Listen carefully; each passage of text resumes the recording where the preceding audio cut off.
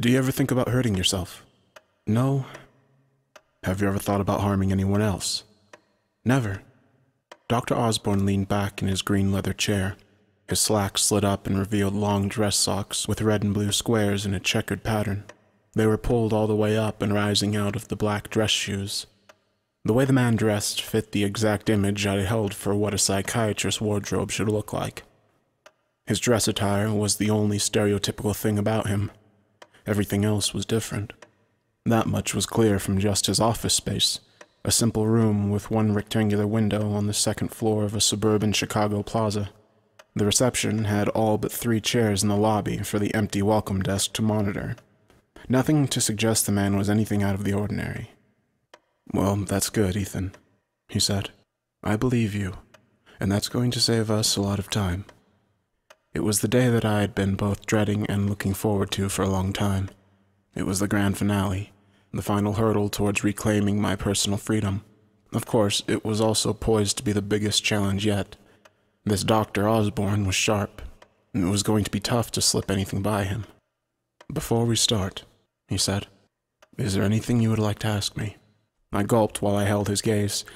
He was a young man, no more than a few years older than me, 35 at most.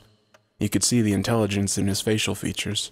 His chiseled jaw was clean-shaven, and his deep brown eyes seemed to peer inside you. The guy was a prodigy. He wouldn't have been assigned the task of clearing me if he wasn't. It was all about getting him to buy in. If I could somehow convince him that he had it all figured out, he was the guy that could get me out of this mess. He had the leverage to convince everyone that I was sane, that I had nothing to do with any of it, and wasn't a threat to the general public. Then I could finally have the pleasure of mourning in peace. "Not really," I said. "Do you know how many people I've been forced to sit down and talk to?"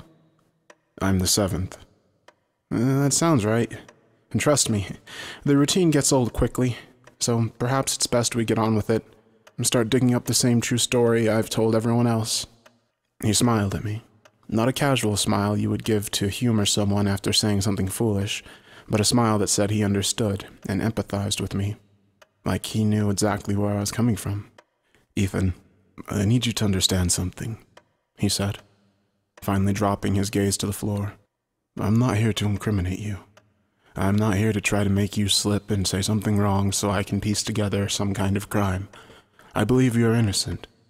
I just need you to give me enough, just to help me understand so I can put all this behind you." I believed him. I straightened my spine and cracked my back on both sides and felt he genuinely wanted to help me. "So, why don't you just start at the beginning? Tell me right from when Holly Bridges, Janet Christo, and Alex Hahn showed up at your house. It was close to 5:30 in the evening, correct?" He said their names like he knew them himself, and the guy had done his homework. "That's right." "Okay, so tell me what happened. I must know everything." "If I do that, will you believe me? Will you finally set me free from all of this? You have no idea how hard this has been." "That's exactly my intention," he said. "And you need to understand something. This isn't my first rodeo. You know that. If I hadn't seen every sick mental illness the human mind is capable of manifesting, then I wouldn't be here." I gripped the wooden handles of the chair. The burning sensation inside my mind ignited momentarily before extinguishing. I readied myself for the performance. "Okay then, Osborne. Here's what happened." He grabbed the pen and notepad resting on the wooden slab beside him. He looked very eager to hear me speak.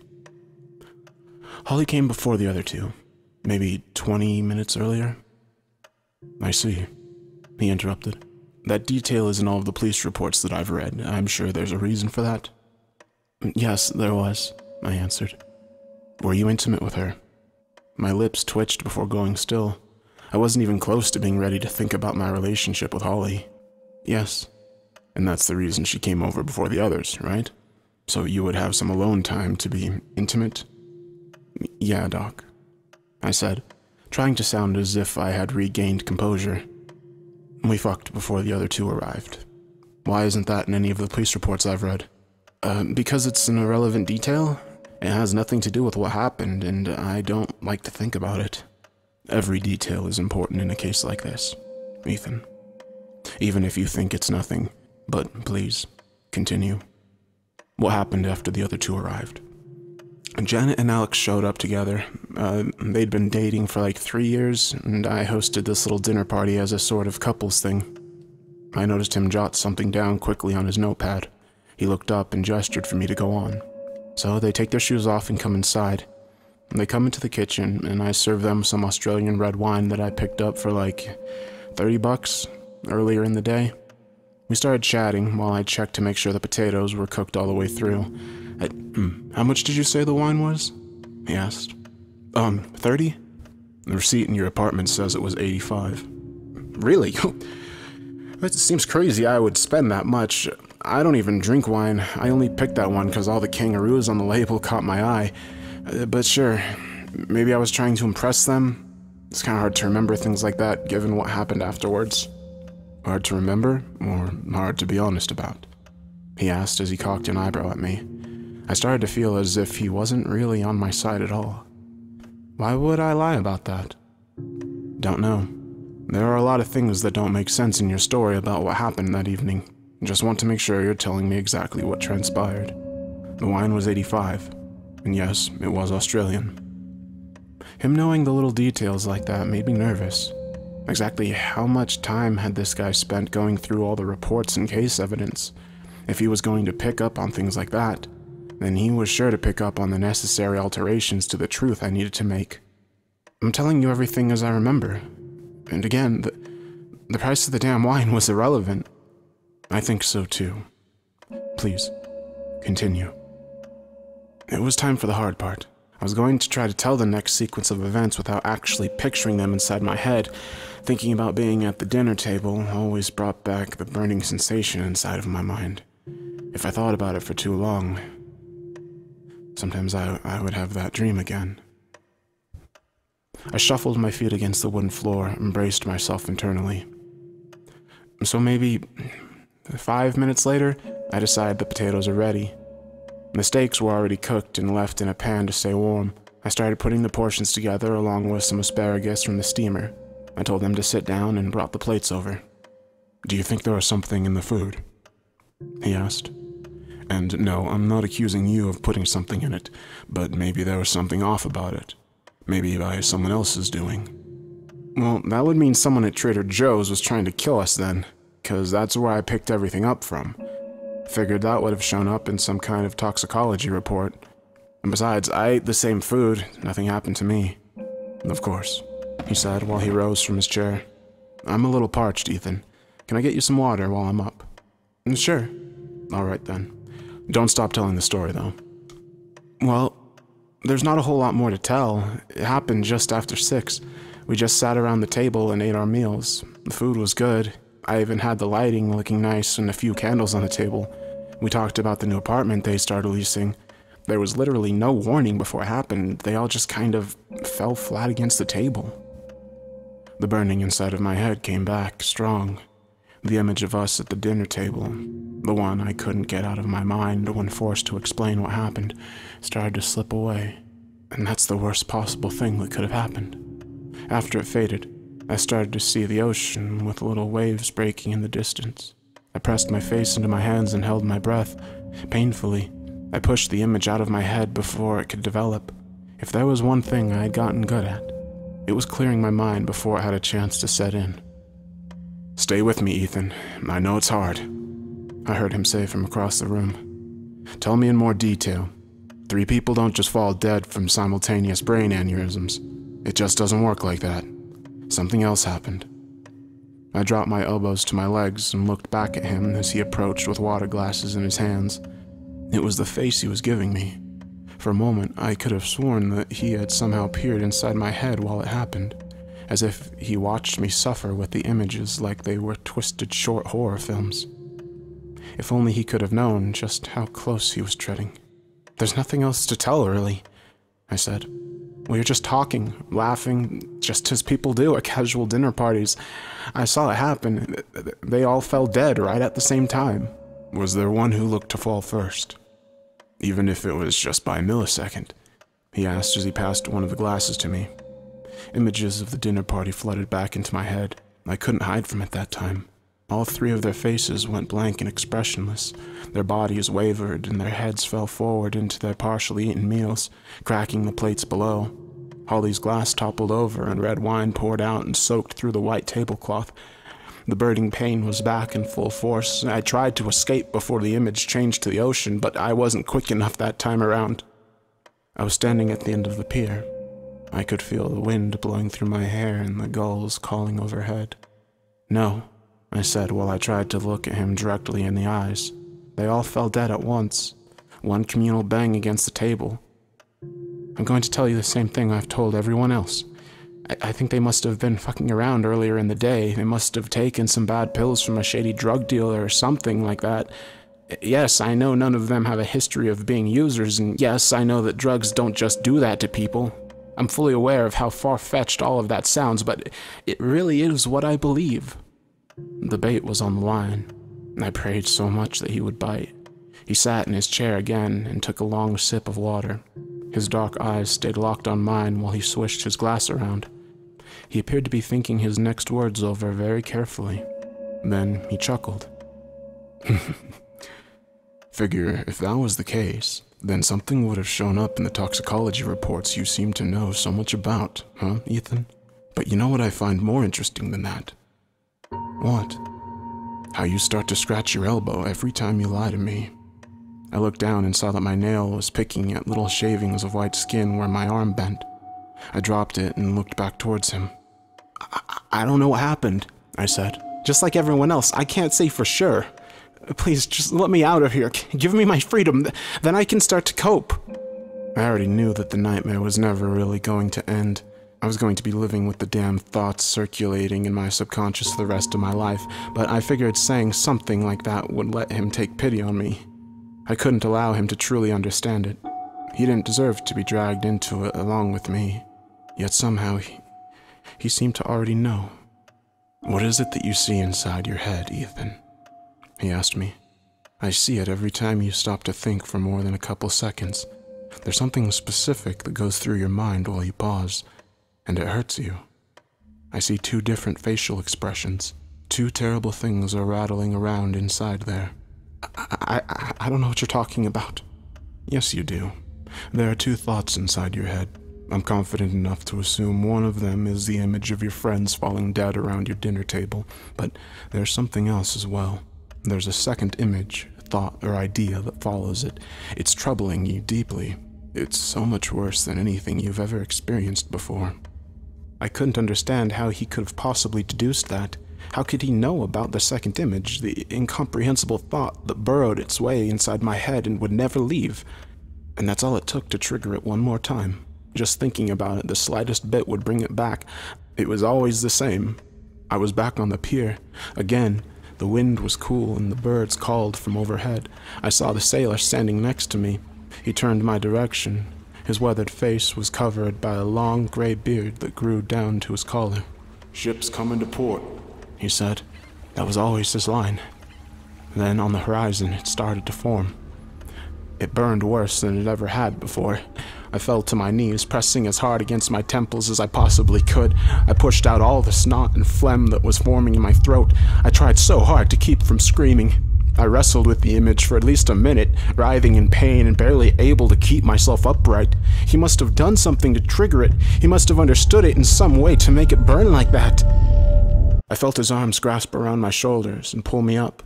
He guided me back to the chair. My head rolled back over the edge and my arms flopped over the sides. I was barely able to drink the little bits of water that he drizzled into my mouth. Finally, things started to cool. He must have picked up on that as well, because he didn't speak again until I had fully returned to his office. "Ethan," he said, "I know you're afraid to tell me what it is exactly that you see. I know you think that it'll hurt me. That's what happened to your friends. You told them about whatever you saw inside your head. You tried to explain it to them, and they all fell dead when you did. I'm correct, aren't I?" I nodded at him. It was comforting thinking that perhaps he did, in fact, understand. Perhaps somehow he did know that some sick, twisted image had invaded the confines of my subconscious the night before the dinner party. I'd gone to bed early and somehow ended up sleeping for 14 hours, eating into the next day's afternoon. The entire night, I had the same recurring dream. It only lasted 7 seconds, and it would just keep playing over and over again like a broken film reel, forever stuck replaying the same goddamn scene. You're correct, I said. Okay, so we're getting somewhere then, he said as he returned to his chair one last time. So what will it take then? What do I have to do to pry it out of you? I promise you I can help. Tell me and I can start to make your pain go away. Once again, I detected that genuine desire to help me. For that, I will always be grateful to him. It's not that simple, I said while I pulled myself up straight. It's not like a normal thought or idea. It's like an infection. I don't know how to explain it any better. It burrows into your head and you can't get it out. Okay, I believe you. Please, describe it as best you can. It's dangerous. I saw with my own eyes what it's capable of. It sort of ground away at my brain while I slept. It stuck itself in there, and it hurt me. I couldn't get it out. I tried to explain it to them, and you see what's happened. But it's weirder than that. For some reason, I can live with it. It doesn't kill me. It just hurts me horribly. I don't know if it coming in via dream made me immune, but somehow I can live with it. So, you think it's something that can't be fathomed properly by the human mind. Except yours, that is. That's exactly it. At least that's what I think. It's like some kind of incomprehensible image that short-circuits the brain, and I swear it's using me like a carrier vessel. I'm its fucking host brain. It's using me to spread to other people. Yes, I know how insane that sounds, but it's really what I believe. How often does it come back? Once a day at least. If I think about the dinner party or try to remember how I even slept that night, as you can see, today had been particularly bad for bringing it back. The pain never gets any lighter either, but it never kills me, even though sometimes I really wish it would. He wrote something on his notepad and then set it down beside him. He leaned forward and used his hands to still my shaking knee. I don't think you're crazy, Ethan. I'm going to tell you something. I've seen something like this before. In fact, I've seen much worse. I've seen things that you wouldn't believe someone could even make up. Are you sure? Yes, Ethan. Believe me when I say that I've always been able to help the person dealing with it. So I beg you, please tell me exactly what you see inside your head. Before I can help, I must first understand. I'm scared, I said as I lifted his hand off my knee. I'm not, he responded.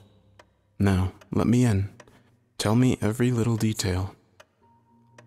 And then I did exactly what he asked me. I closed my eyes and let the scene play out inside my head. I told him everything exactly as I saw it. It was the most excruciating pain I've ever felt. It doesn't last long, 7 seconds, every single time.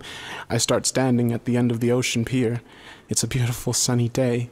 I see directly out over the horizon, right where the blues of the sky and the ocean meet. The sun is hot, but the wind cools you as it blows by. It all feels real, like you're actually there. I heard him say. He sounded further away. And then you see the sailor, just a little to the left. He's leaning over the railing, looking out over the ocean too. He turns to you and always says the same thing. Ship's coming to port. Then, over his shoulder, you see this black blotch forming on the horizon. It's got these long arms reaching upward from its center, kind of like the tentacles of an octopus. You can't turn away from it, no matter how hard you try. For the rest of the vision, it gets closer to you, but it's not floating atop the surface of the ocean, more like it's eating into the frame you're seeing, slowly making the picture blacker. I had to stop talking. I clutched my sides and tried to withstand the pain. It was almost over. It was almost time to start pushing out again. Then it restarts, and it just keeps playing until you force it out. The longer it's there, the more it grinds you down. At least, that's how it works for me. For them, once I told them, I could feel tears starting to form at the corners of my eyes. Their eyes just rolled back before they died, you know? They got infected by this thing, and it's all my fault. I hate myself for telling them about it every day. So, Doc, if you're starting to picture exactly what it is that I'm saying, you need to force it out right now. The 7-second clip played a few more times inside my head. At least that's how it seemed to go. But when I opened my eyes, The room was very different than it was before. Much time had passed. The daylight streaming through the window was gone and replaced by a pale streetlight. I looked at my watch. At first, I was sure that it was lying to me. It said it was 8:30 p.m., at the very least 4 hours after he told me to explain the vision to him. Dr. Osborne wasn't sitting in the chair anymore.